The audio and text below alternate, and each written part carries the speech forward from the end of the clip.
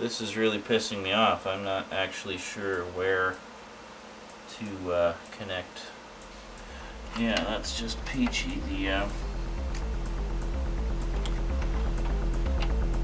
front panel audio connector does not seem to conform to anything on this board. That's great. Ah, here it is. I was looking at the wrong cable. There we go. Thank you. What the hell is this one for?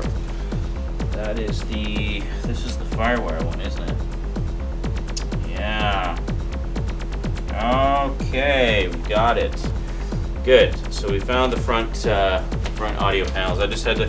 There was a couple of audio things there that just weren't making sense to me, but I actually found the one, and it's even color coordinated with the plug that I was holding in my hand. I didn't realize. Okay, good. All right, so that's all I needed to know.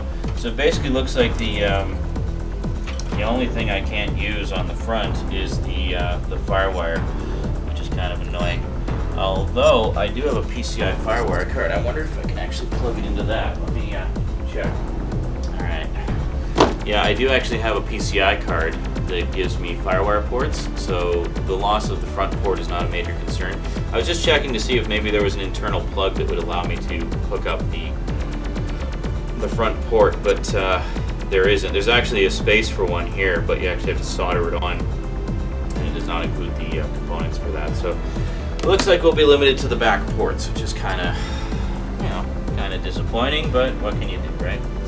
Now, the only thing I haven't quite figured out yet is where the heck to hook up this, which is for the front power.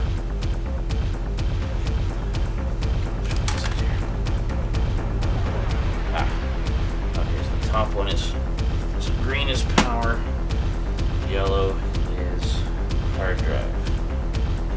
This is configured really weirdly. What was it?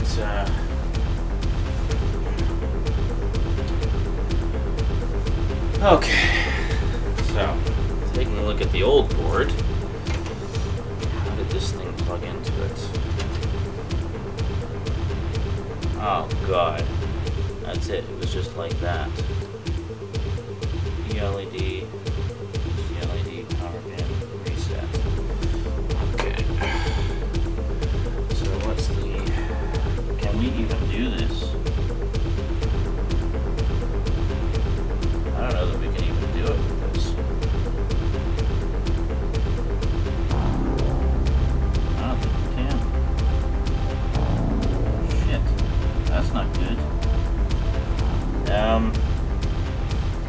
This is so stupid. The configuration for the front panel pins is completely different. Damn it! Why is it different?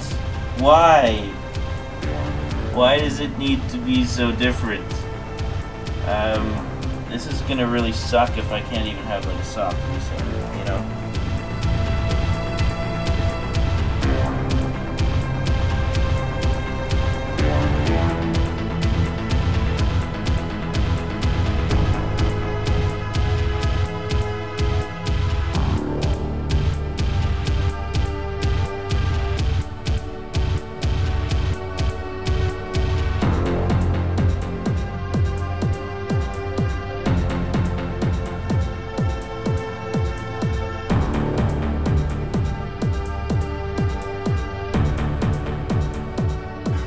Okay, so after much farting around, I determined that the front panel power button and LEDs on my case are not compatible with this motherboard. So it looks like if I ever need to do a soft reset, I'm screwed. That's not good. Oh well, I guess we'll just have to live with it. And then of course we don't have the Firewire. But at least we found everything else. At least I got my front audio connectors and my front USB connectors. So that's good. But it's definitely annoying about the power switch. I don't know why they're configured so differently. I mean, they're just wildly different. Like, there's just no way I can put this in any way. Okay, so I guess, you know what, we're just gonna leave it and not worry about it.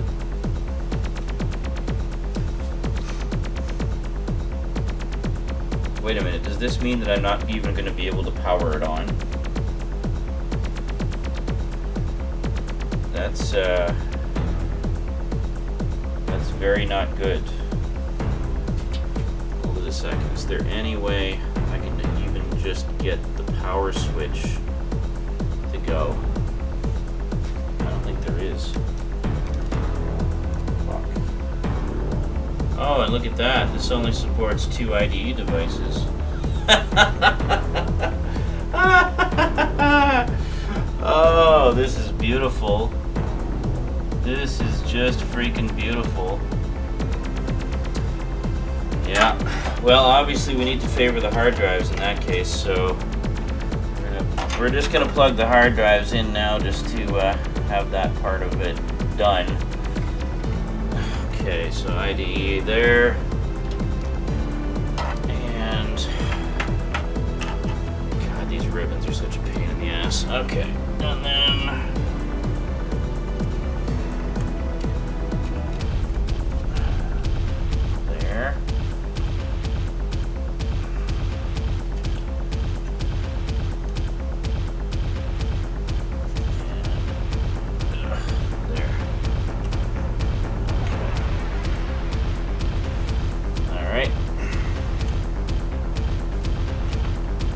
good.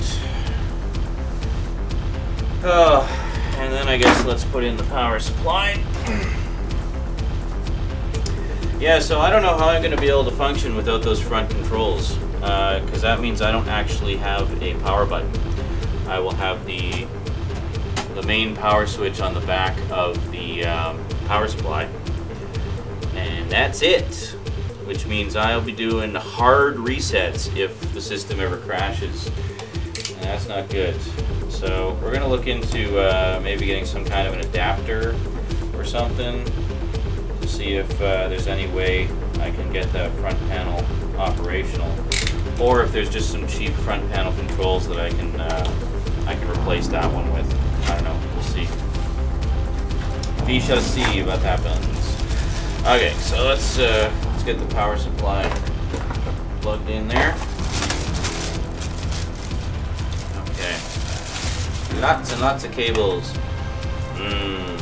New power supply smell. Delicious.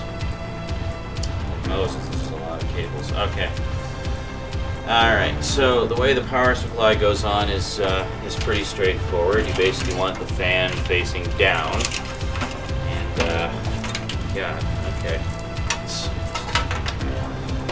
And here, you see, I just don't have a lot of room in this case. Okay. Alright. Why does that... Oh, there we go. Sorry, it was just a little misaligned. Nothing to panic about. Okay. So then this is pretty straightforward. Did I have screws? Nope. Again, we have not been provided with screws. That's okay. No worries, because we actually have screws left over from before. So, again, just the standard metric screws. Go in there. And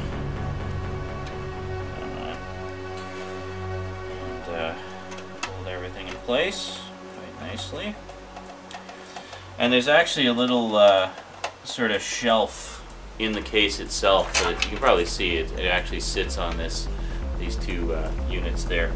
So it actually just sits on the thingy. That's the technical term for it. It sits on the thingy. So we're just gonna put all these screws in there. And this is nothing fancy in terms of power supply. I mean, I don't think it lights up or anything like that, and it doesn't sing you show tunes. Basically, it just gets the job done. I'm very like that with pretty much all things computers. I don't need anything fancy, just as long as it gets the job done. I will always take functionality over aesthetics any day. I mean, for God's sake, I'm using an old compact case for this. I mean, come on. But at least the majority of things are fitting, which is nice. I'm hoping that that lack of a front power button does not cause a problem. Well, I guess we'll find out. All right. So first things first, we need to find the big one, the big plug. Here we go. Okay, so let's get all these out of the way here. So the big plug, this one here, you can't miss it. This is the main one that plugs into the actual motherboard power supply here. So we're just going to try to find our way over to it. Where does this go here? Oh, and it actually, I see it breaks off if it's, there's a detachable segment here if it's the type of motherboard that doesn't require the full size of it. Okay, so let's tell by which way they're angled. So it actually goes this way. Okay. Plugs right in. Pretty simple. Again, they've basically angled everything so there's only one way they can go in. Oh, you see, we're rapidly running out of room in here. This is really tight. We need to keep some room here for power to the various hard drives. Okay, so let's see what we got here. Separate out all the various wire types. These different devices use different types. Okay. So this skinny type here goes, I believe, to the serial ATA drives. Yes. Okay. Now, if you're finding that everything's kind of getting in the way, you can actually oh, never mind. You know what I was thinking of? I was thinking of my old computer, where it would actually allow you to slide out the drive chassis of all the drives, so you could get a little bit more room in there. But apparently this isn't one of those. So, yeah, okay. Alright, whatever. Okay. So we just need to figure out where to go here. Okay, so apparently we're not going to be able to use the other burner because there aren't enough IDE slots, or there aren't enough IDE ports in here. So I actually cannot use the other DVD burner. It's kind of annoying. So I guess we're moving over entirely to LightScribe. So let's actually just take this old drive right out because it's just taking up space in there, and we'll keep it as a backup if we need it. Okay, and then this gives us a little bit more space where we can sort of stash things that we don't need.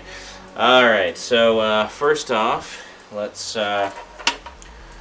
get power to the two IDE drives. Sort of untangle everything here. Okay, so pretty simple. You don't need to do anything too fancy here. You just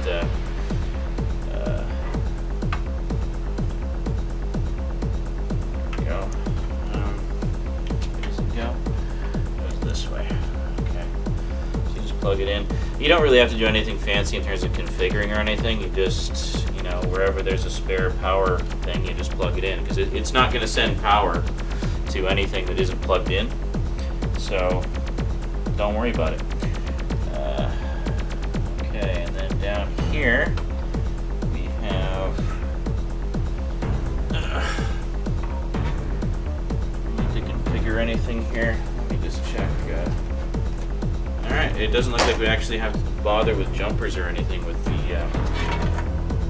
serial ATA drive, so fair enough. Okay, so where's that?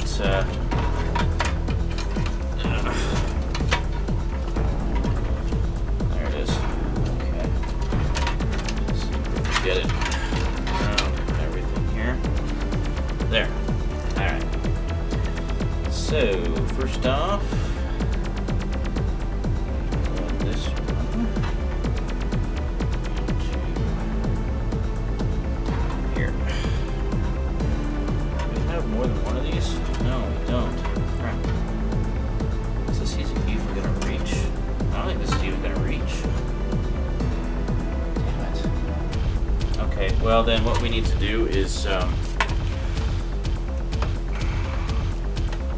we've only got one serial ATA power thing here, so we need to shuffle some things around a little bit. No biggie. That's the way it goes sometimes. I thought we'd have more than that, but apparently we don't. So we actually need to take this drive and move it down to here, just so we have room for this one. Up there. Okay. So now, put that in there. And then the cables. Find room for them in here somewhere.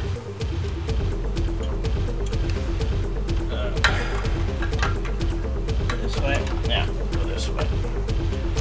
I don't really care which way the two IDE drives are configured because they're just going to be used for storage and stuff anyway. Probably mostly temporary storage before I move things to the bigger hard drives. Okay, there we go. So now we take this.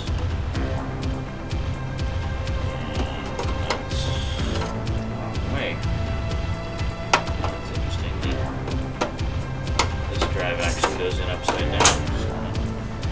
Interesting. Okay. Then we take, where do we go here? Just stash this here. Get it out of the way. Stash this here. Get it out of the way. Stash this here to get it out of the way. As few cables in the way as possible. Where the hell did the other one go? Where'd my ATA power go? It just disappeared. Where the hell is it? That's not it. Where did the other... Oh, there it is. I stashed the wrong one. Okay. I know. You! We'll deal with you in a minute. Okay, so next we need to get out of my way. Okay, so we need to put one of these here. There we go. And the other one, just squeeze down here. God, and it's upside down. Great. Squeeze down here. God, why do they only give you one of these? Everything uses serial ATA now. You stupid thing.